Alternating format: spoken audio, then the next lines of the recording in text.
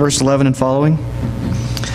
The Pharisees came and began to argue with him, seeking from him a sign from heaven to test him. And he sighed deeply in his spirit and said, "Why does this generation seek a sign? Truly I say to you, no sign will be given to this generation." And he left them, got into the boat again, and went to the other side. Now they had forgotten to bring bread, and they had only one loaf with them in the boat. And he cautioned them, saying, "Watch out, beware of the leaven of the Pharisees and the leaven of Herod." And they began discussing with one another the fact that they had no bread. And Jesus, aware of this, said to them, "Why are you discussing the fact that you have no bread? Do you not yet perceive or understand? Are your hearts hardened? Having eyes, do you not see? And having ears, do you not hear? And do you not remember when I broke the 5 loaves for the 5,000, how many baskets full of broken pieces did you take up?" They said to him, 12, "And the 7 for the 4,000, how many baskets full of broken pieces did you take up?" And they said to him, 7. And he said to them, Do you not yet understand? And they came to Bethsaida, and some people brought to him a blind man and begged him to touch him. And he took the blind man by the hand and led him out of the village. And when he had spit on his eyes and laid his hands on him, he asked, "Do you see anything?" And he looked up and said, "I see men, but they look like trees walking." Then Jesus laid his hands on his eyes again, and he opened his eyes. His sight was restored, and he saw everything clearly. And he said to him, and he sent him to his home, saying, "Do not even enter the village."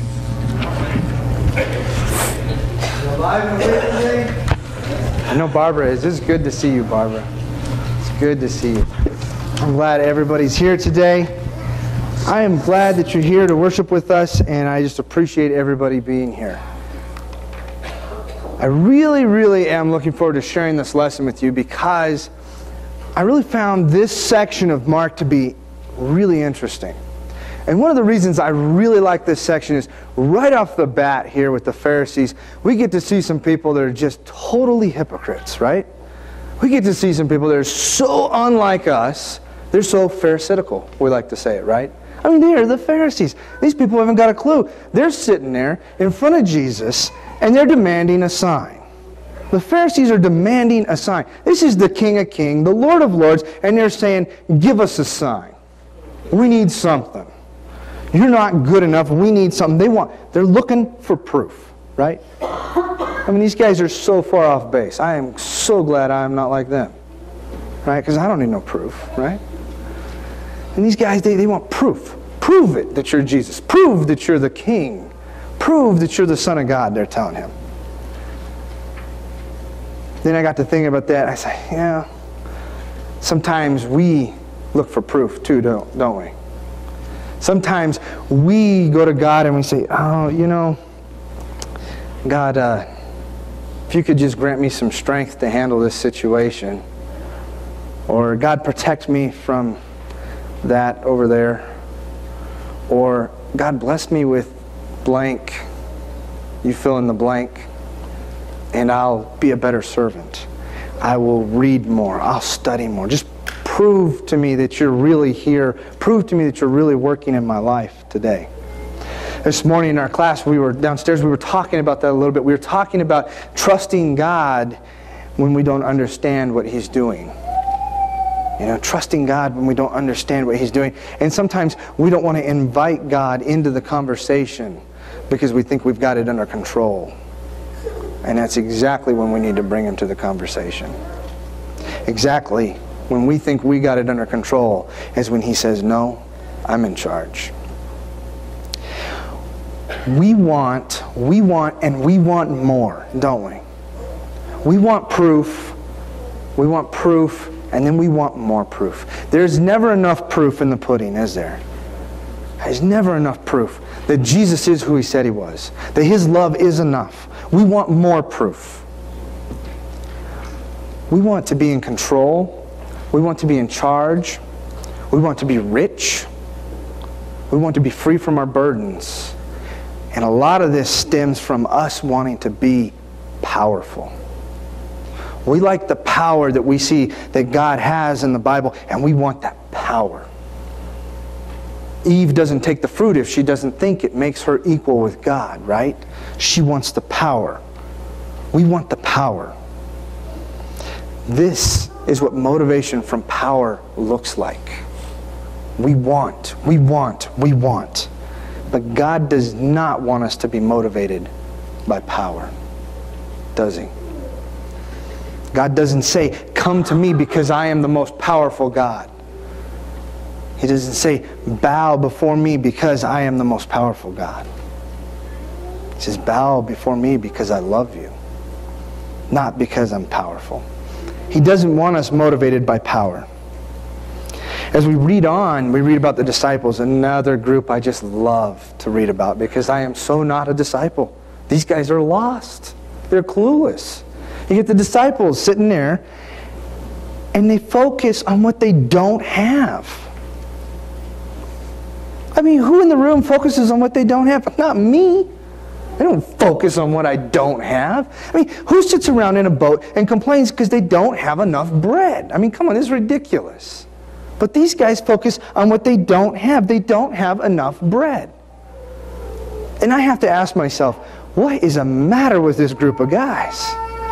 They just picked up 7 baskets full of bread. Are they that poor at planning they just brought 1 loaf? I mean, you had 7 baskets full and you brought 1 loaf? Well, I mean, that's your problem, right? Remember my auto mechanic back in Yuma used to have a sign.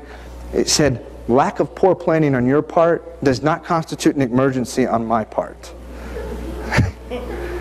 I'm looking at these disciples going, man, you guys are really bad at planning. Or, okay, some people might say, well, they were distracted. They're there with Jesus. You would be distracted too. Well, okay, I could agree to that to some extent. But still, I mean, bread, that's kind of important. I mean, when you're a big guy, as it was stated in the elders' meeting today, that I am over 200 pounds, just barely over 200 pounds, but that you're a big guy when you're over 200 pounds. You tend to focus on food a little bit. I mean, it's kind of important. It's what keeps us moving. It takes food to keep this machine moving. So, I mean, for me, I'm not really going to get distracted a whole lot about food. I'm going to bring a little more than a loaf, I would think. But, okay, maybe it's because they lack contentment. What do you think? Maybe 1 loaf of bread isn't enough for them because they lack contentment.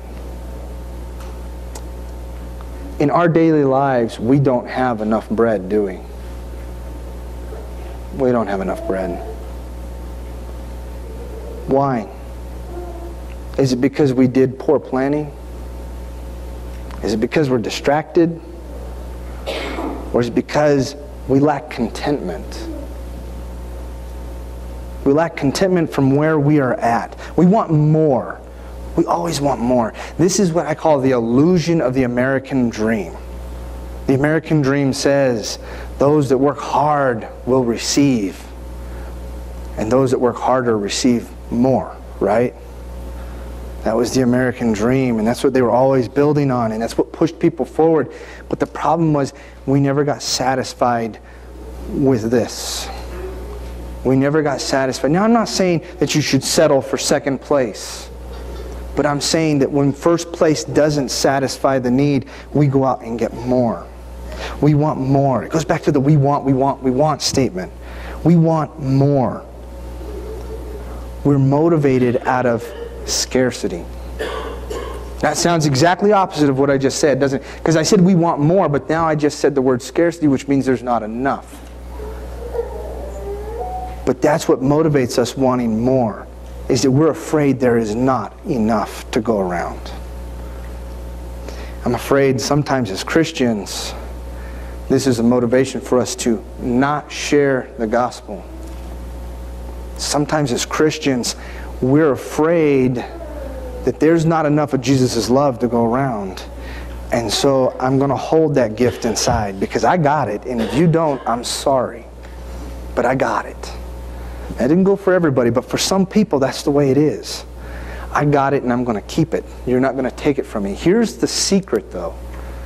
The secret to God's love is that it never stops. It never stops flowing. And if you share it with somebody, God will give you twice as much. so you can share it again and again and again. It's meant to be given away. It was given freely, and it's meant to be given freely. But we get caught in this scarcity movement. We get caught in this idea that there's not enough to go around. So get yours first. Jesus is warning us of this. He's talking about the leaven. False motivation can lead to leavening of the whole loaf. That's what he's telling us. He says, if you're motivated out of scarcity, you're going to ruin the bread. If you don't put enough ingredients into the loaf of bread, you're going to ruin the bread. If you don't put enough time into sharing the gospel, you're going to ruin the gospel. That's what he's telling us. Be careful. Don't be like the Pharisees. Don't be caught up in being motivated out of power and out of scarcity. That's not what he wants us motivated out of. God does not want us motivated out of scarcity. He wants us to not sit around and worry about how little we have or how much more we need to get. Scarcity is not what God wants us motivated out of. Now we get to the last part of what Jay read for us, and I love this part. I wrote it as a headline. Man's blurred vision cured by Jesus. I know grammatically it's incorrect, but that's okay. Man's blurred vision cured by Jesus.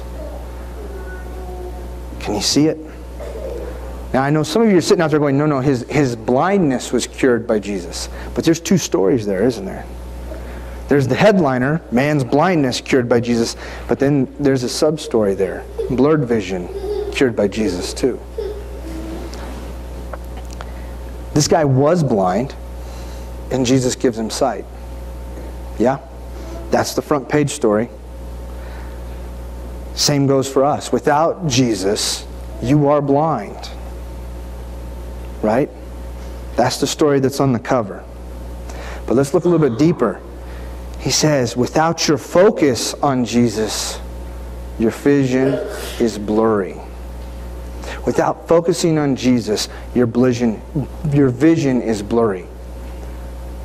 He cures the man's blindness. He says, what do you see? He doesn't say, I see you, Lord. He says, I see men walking around, or trees walking around like men. I see trees walking around like men. He doesn't see Jesus. He has blurred vision.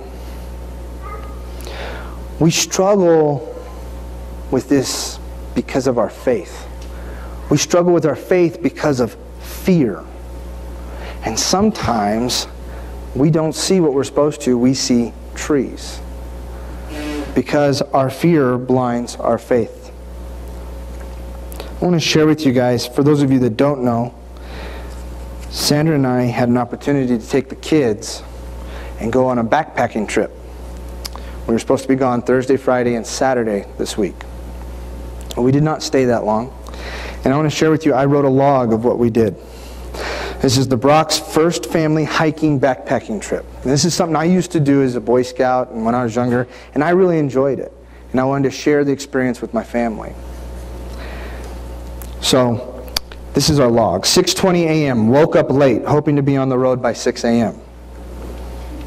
6:45, loaded and on the road, not bad with a wife, dog, 3 kids, and a shower. 7 a.m., back home, Sam forgot her cell phone. It won't work in the mountains anyways. 7:15, on the road again. Unfortunately, this is Thursday, and so is everyone else.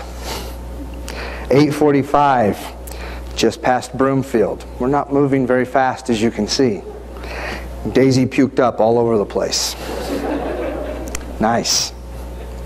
9:40 a.m., arrived at Peaceful Valley, dropped off dog and food for Vicki and Chris. That's my in-laws, for those that don't know. We picked Vicki and Chris up, and we headed to the trailhead at Red Rock Lake. 10:17 a.m., everybody is loaded up with their packs, and we're headed down the trail. Chris and Vicki are going to take our truck back to their camp for us. That's where we were supposed to end, was where they were camping. 10:45, showed everyone where I crashed on my bike a couple weeks previously. Found the exact rock that hit me in the cheek. Still am not aware of what hit me in the knee. 10:50 a.m., Barrett begins to complain. 11 a.m. Stopped at South St. Verlaine Creek for a rest, snack, and to repack our loads. 12:02 p.m. Arrive at campsite and set up. Only had them going a little over 2 miles the first day, so I wasn't pushing them real hard. Of course, I was in great shape. 12:30 p.m. Eat lunch, homemade sausage and cheese. Next, we hang the food bag so the bears can't get it. 1 p.m. Short hike to gather flowers for Sandra into what we call Daisy's Pond. The pond has no name, so we named it Daisy's Pond for water. Our little water filtration pump works great, but it's very, very slow. Kids and I drink the water, Sandra not so much. 1:30 p.m. Everyone goes back to camp. I head back up the trail to the last creek that we saw to get fresh water. I get plenty of fresh water. The pump works fine. It was just the scum in the pond that was plugging up the pump. 2 p.m. Back at camp, everyone in tent for rest. Yeah, that didn't work. 2:30 p.m. Kicked boys out of tent. They thought it was a place to play wrestling. 3:30 p.m. Still no rest. So I help Remington collect and build a fire. Sandra helps Barrett build a teepee. Daisy eats bananas. All the bananas. 4:30 p.m. Fire is started, dinner is in the works, and Sandra and Barrett ran back down to the creek for more water. 5:15 p.m. Sandra and Barrett returned. San broke water filter and blamed it on me for not giving good instructions. I didn't. She was right. 5:30 p.m. Eating dinner. I like chili mac. It's good. Everyone else's mac and cheese, not so good. It is raining. 5:45 p.m. Scarfed food, burnt the rest, and ran into the tent out of the rain. 6 p.m. Tried it outside again. Rain seems to be calming. 7 p.m. It's raining. Packed up camp, hung food, and went to tent. 8 p.m. Everyone is asleep but me. Rain is hard, thunder and lightning loud. 8:35 p.m. Too much rain for tent. Tent is leaking and Sandra and I are wet. 12:15 a.m. the next day. Heard a loud noise. No idea what it was. Trying to go back to sleep. 12:35 a.m. Barrett is screaming and crying that his leg hurts really bad. Wishes we didn't come on the trip. San holds him and he reluctantly stops crying and goes back to sleep. Any of those that have like a super duper medical degree, we have no idea what was wrong with his leg. No idea. No visible bruising, nothing. He's just screaming that it was on fire. So, next several hours, I quit writing the time. I get some sleep. Daisy and Barrett wake up crying at different times throughout the night. They alternated as to who was going to cry. 4 a.m. It's raining again. 5:30 a.m. Bull elk bugles just up the hill from camp, moves down to pond and bugles again. That would have been great had I not been trying to sleep. 6:10 a.m. Loud noise wakes me again. I cannot wake up fast enough to register what it is. 6:45. Decide sleep is overrated and begin trying to move. I am very sore and stiff. It's kind of where I ended my log for the most part. But the rest of the day kind of went like this. I got up and started to break camp. I did get a beautiful morning by the water though. I got to see steam rise off this pond. I didn't get to see any animals, but it was just peaceful and quiet. And I was sitting there and I was thinking about logging it. This was about 7 o'clock in the morning. And I realized as I looked through my log that I've kept track of everything that had happened. And those things were fearful. They were things that were driving me out of fear. They were keeping me from sleeping. If you ask Remington about that night, what he remembers was going to bed. That was around 8 o'clock. He remembers waking up. That was about 7:30 for him. He was at peace because he has more faith than I do. He has faith not to be afraid of what was happening outside. I said, "What did you think of the trip?" He goes, "Well, I was a little afraid, Dad." I was afraid that a bear might come into camp or that a moose or something. But he says, I know you were there. And I was okay. And so I went to sleep. See, he had no fear. He wasn't motivated out of fear. I, on the other hand, wish I wasn't motivated out of fear. But I am motivated out of fear. How many of you are motivated out of fear? We've talked about this a lot. We get motivated out of fear, and it's because we can't see Jesus because we see trees. We're not doing the things that we're supposed to be doing to focus on Jesus. We're not paying attention to Jesus, but we're watching the trees sway in the storm. We're watching the clouds develop around us. We're watching the waves crash over the boat. God does not want us motivated out of fear. God does not want us motivated out of fear. So by this point, you've got to be asking yourself, if God doesn't want us motivated out of fear, a fear of hell maybe, God doesn't want us motivated out of scarcity, there's not enough love, it's a narrow gate. God doesn't want us motivated out of power, that He is all-powerful. What is it that God wants us motivated out of? What are we to be motivated by? That is the million-dollar question. What are we to be motivated by? What does the Bible teach us that we're supposed to be motivated by? It's not by what we don't have. It's not by what we're supposed to be afraid of. It's not by a desire to be in control of the situation. But what we're to be motivated by is by what we receive freely. Love. I had this conversation with a friend a while back, and he said, if we're not motivated by one of those three narratives, scarcity, fear, or power, then what are we supposed to be motivated by? I told him love. He says, yeah, Jesus was love, I understand, but what does that look like? What does that look like? Because this day and age, it's so hard to see what that looks like. And I said, the only thing I can think of is when I became a Christian. The girl that brought me to Christ eventually became my wife. And she showed me, right from the bat, that hell may be real, but that's not why she loves Jesus. That God is all-powerful, and she can be powerful by being a follower of God, but that's not why she loved Jesus.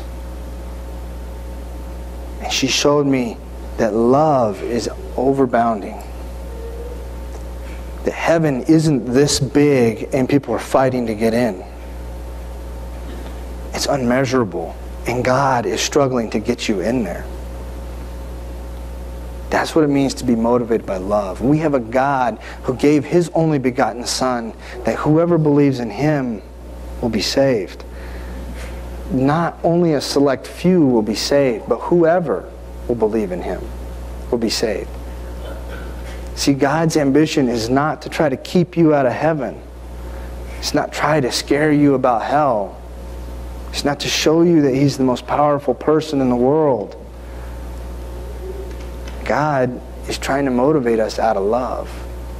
He gives us that love freely. He shares that love with us freely. And He wants us to turn around and share it with those outside freely. He wants us to reach out to the lost, not to keep them at bay, saying, when you get your act together, you can come in here. Not to say, when you get your life right, you can come talk to me. Not to say, here's a Bible, read the Scriptures and get it sorted out. But He wants us to reach out and say, you know what? I've been there. I've struggled. I've faced some challenges in my life. But you know what? The one thing that comes back over and over and over is that God loves me. Amen?